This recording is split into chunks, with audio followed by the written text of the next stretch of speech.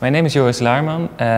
We're doing a show at the moment here at the Gallery Friedman Benda about our last work that we did in the last 5 years. Well, I first found a certain research about a car part that was generated in a more lightweight way, and at first this little car part was like a geometric shaped, basically for making it in an industrial way. And after a certain software program went over it, it just was reduced to its essence, and it took away all the material that's not needed, while maintaining it, the same kind of strong object.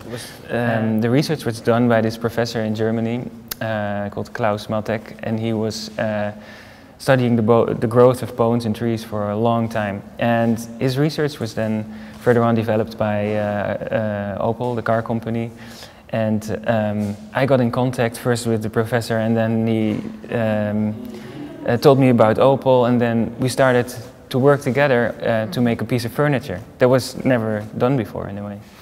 The beauty of nature, nature's way of growing.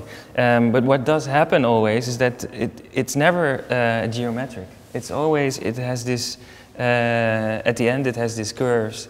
If evolution would have wanted to create a chair, then it would look something like that. Working in an experimental way, you get much more unexpected results, and you actually invent things, and that's what I really like to do. So, and if afterwards it happens to be a really good industrial product, or saves the world or whatever, I'm really glad.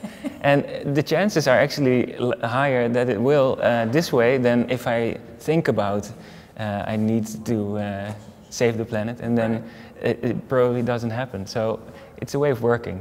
Well, in the gallery show we present for the first time actually a finished body of work that's based on the whole bone optimization process. And now we are also trying to translate it into an industrial product.